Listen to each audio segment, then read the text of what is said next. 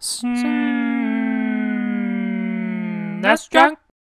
Hey, thanks to Travis for requesting this one. Here's kind of an oddball game titled Young Merlin. It's a top-down adventure style game that obviously, as you can see, stands out as something unique because of its unusual visual style. The Western cartoony art style almost reminds me of the Zelda CDI games in a way, and the darker, richer colors using a more basic color palette almost makes this look like a Genesis game. It's a far cry from most other adventure style games of the time, and that's not necessarily a bad thing. The reason Young Merlin looks so different is because the game was developed in America, as opposed to the usual Japanese developers like Squaresoft or Enix. Westwood Studios made this one, the same Westwood Studios responsible for PC games like Lands of Lore, Eye of the Beholder, and the Command & Conquer games. And in fact, you know what? That's what Young Merlin looks like, an early 90s PC game. It's actually kind of impressive they were able to get the colors, artwork, and animation like this. It's definitely different for a console game.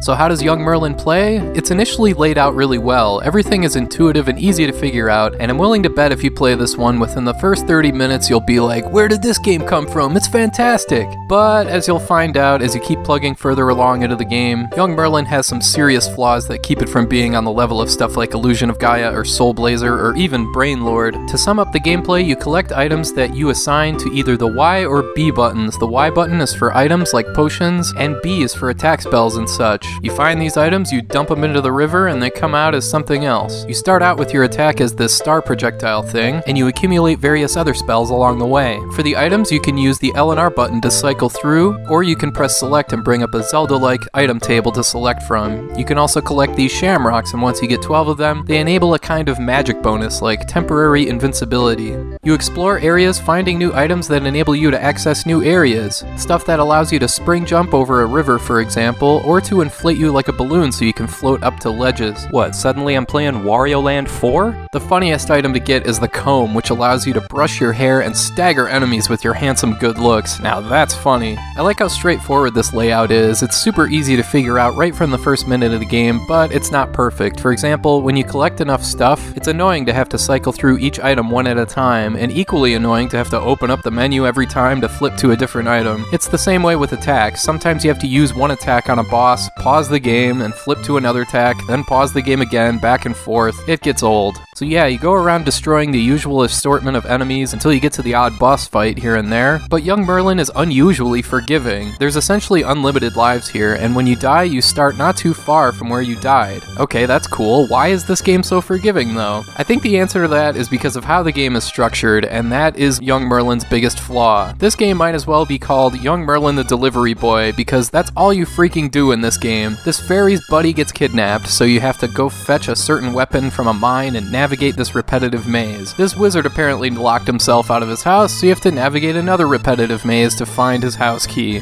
And you wander around and around and around and around the world map. The worst, however, are these minecart mazes. The minecart controls are absolutely terrible, and I'm willing to bet this is when most people are willing to give up on this game. Make one wrong turn, you crash, and you have to start all over. It sucks. Boy, you know, I'm several minutes into a video about an adventure game, and I haven't once mentioned the story. That's kind of weird, right? Well, there's not much to talk about. Merlin acquires magic from another wizard to impress a girl's dad so he can date said girl. That's pretty much it. What's odd here is that everything is told in pictures in this game. There's no dialogue. Well, unless you count the password system. And no, the Lady of the Lake here isn't actually saying za.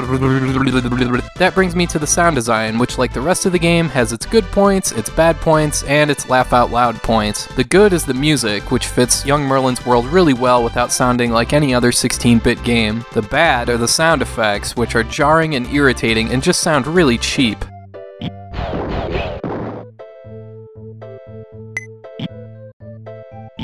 But what's hilarious here are the voice effects.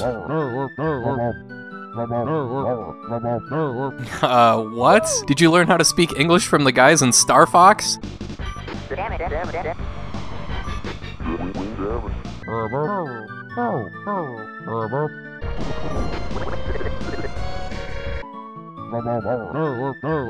Am I talking to Scooby-Doo? What the hell is that? So yeah, Young Merlin is a little bit of everything. It has some really good aspects, it has lots of bad aspects, and it has certain stuff that will leave you incredulous and make you laugh out loud. For as many flaws as Young Merlin has, I don't think it's irredeemable, I just think it's kind of annoying. If you want to get through this game, you have to take the bad with the good. Ultimately, this game boils down to what you'd be comparing it to. For example, yes, I would much rather play this instead of Lagoon or Lord of the Rings Volume 1, for example, but no, I would not put this ahead of stuff like Twisted Tales of Spike McFain or Brainlord. Young Merlin is certainly promising, but ultimately disappointing.